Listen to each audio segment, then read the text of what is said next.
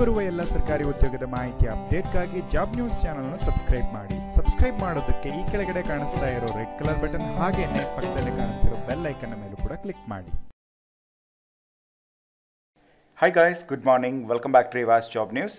ಸ್ನೇಹಿತರೆ, ನೀವು ಸಂಡೇನೂ ಕೂಡ ತುಂಬ ಚೆನ್ನಾಗಿ ಎಲ್ಲರೂ ಕೂಡ ವರ್ಕ್ ಮಾಡ್ತಿದ್ದೀರಾ. ಸೊ ಇದೇ ರೀತಿಯಾಗಿ ವರ್ಕ್ ಮಾಡಿ ನಿಮಗೆ ಒಂದು ಒಳ್ಳೆ ಕೆಲಸ ಸಿಗೋವರೆಗೂ ಕೂಡ there is no Sunday and there is no Monday. So ಇದೇ ರೀತಿಯಾಗಿ ಒಳ್ಳೆ ಕಾನ್ಸೆಪ್ಟನ್ನು ಇಟ್ಕೊಳ್ಳಿ, ವರ್ಕ್ ಮಾಡ್ತಾ ಹೋಗಿ, ಡೆಡಿಕೇಟಿವ್ ಆಗಿರಿ. ಇದರಿಂದ ನಿಮಗೆ 100% ಸಕ್ಸಸ್ ಸಿಗುತ್ತೆ.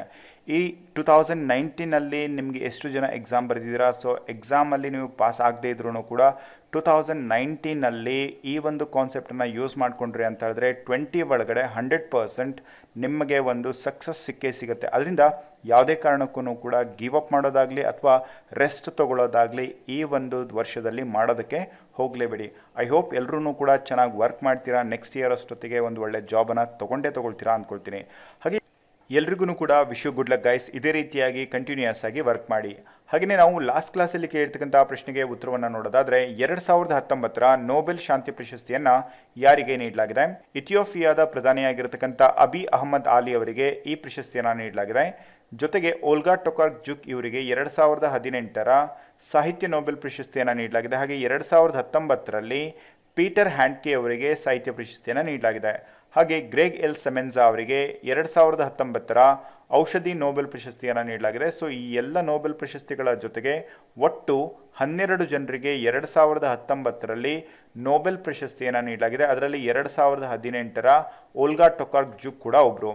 ಇವತ್ತಿನ ಮೊದಲನೇ ಪ್ರಶ್ನೆ ಈ ರೀತಿಯಾಗಿದೆ: ಅಕ್ಟೋಬರ್ 14ರಂದು ಯಾವ ದಿನಾಚರಣೆಯನ್ನು ಆಚರಿಸಲಾಗುತ್ತದೆ? ಸ್ನೇಹಿತರೆ, ನಾವು ಪ್ರತಿ ವರ್ಷ ಅಕ್ಟೋಬರ್ 14ನೇ ತಾರೀಕಿನಂದು ವಿಶ್ವ ಪ್ರಮಾಣಿತ ದಿನ ಅಥವಾ ವಿಶ್ವ ಮಾನದಂಡಗಳ ದಿನ ಅಂತ ಹೇಳ್ಬಿಟ್ಟು ಅಕ್ಟೋಬರ್ 14ನೇ ತಾರೀಕಿನಂದು ಆಚರಣೆಯನ್ನು ಮಾಡ್ತೀವಿ.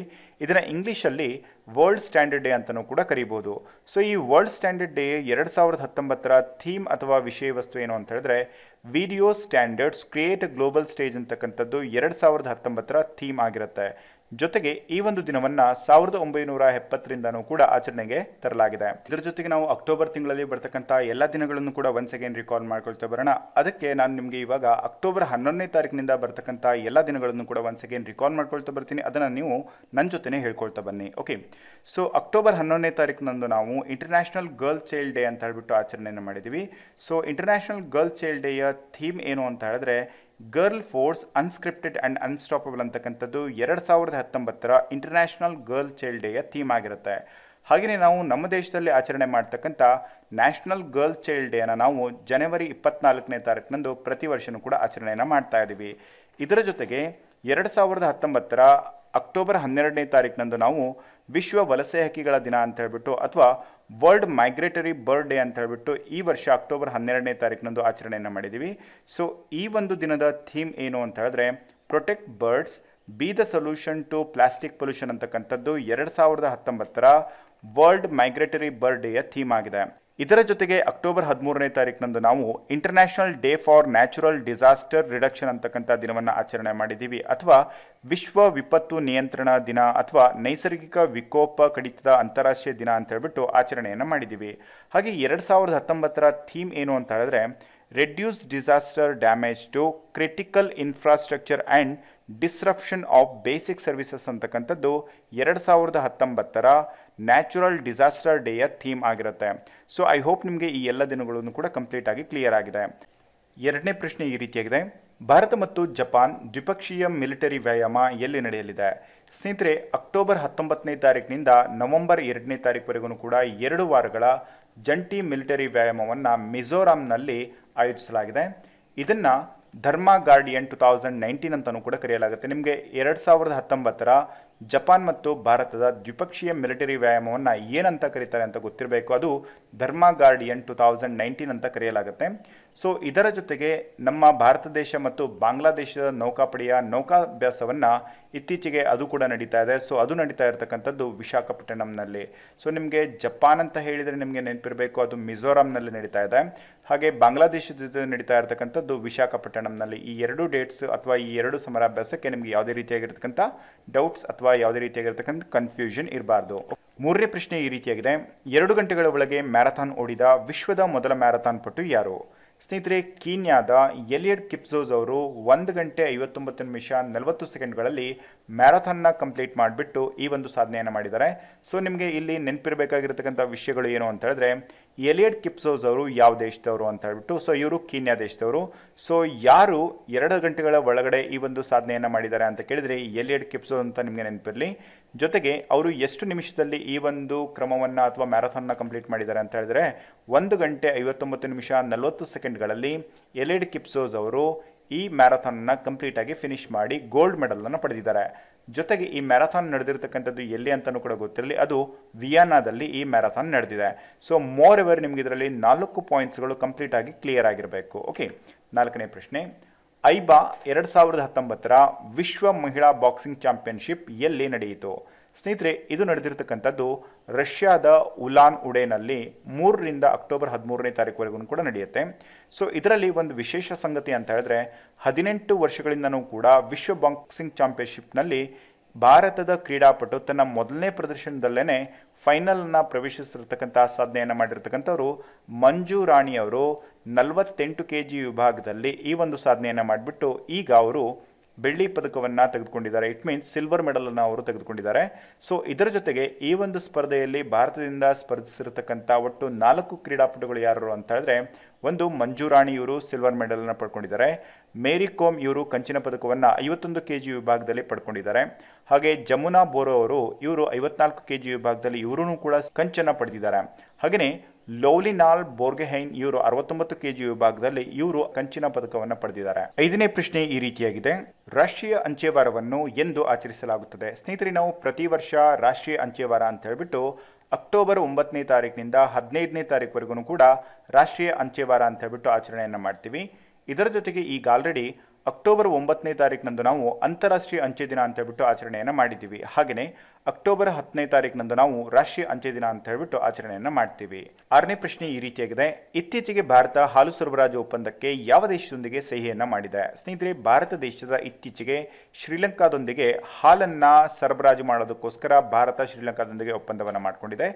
ಜೊತೆಗೆ ಈ ಒಂದು ಪ್ರಶ್ನೆಯ ಜೊತೆಗೆ ನಾವು ಎಕ್ಸಾಮ್ ಪ್ರಾಸ್ಪೆಕ್ಟಿವ್ ಆಗಿ ಯಾವ ಪ್ರಶ್ನೆಗಳನ್ನು ಅಥವಾ ಯಾವ ವಿಷಯಗಳನ್ನು ತಿಳ್ಕೋಬೇಕು ಅಂತ ಹೇಳಿದ್ರೆ, ಭಾರತದಲ್ಲಿ ಶ್ವೇತಕ್ರಾಂತಿಯ ಪಿತಾಮಹ ಅಂತ ಹೇಳ್ಬಿಟ್ಟು ಯಾರನ್ನ ಕರೆಯಲಾಗುತ್ತೆ ಅಂತ ನಿಮ್ಗೆ ಗೊತ್ತಿರಲಿ. ಜೊತೆಗೆ ಮಿಲ್ಕ್ ಮ್ಯಾನ್ ಅಂತ ಹೇಳ್ಬಿಟ್ಟು ಯಾರನ್ನ ಕರೀತಾರೆ ಅಂತಲೂ ಕೂಡ ಗೊತ್ತಿರಲಿ.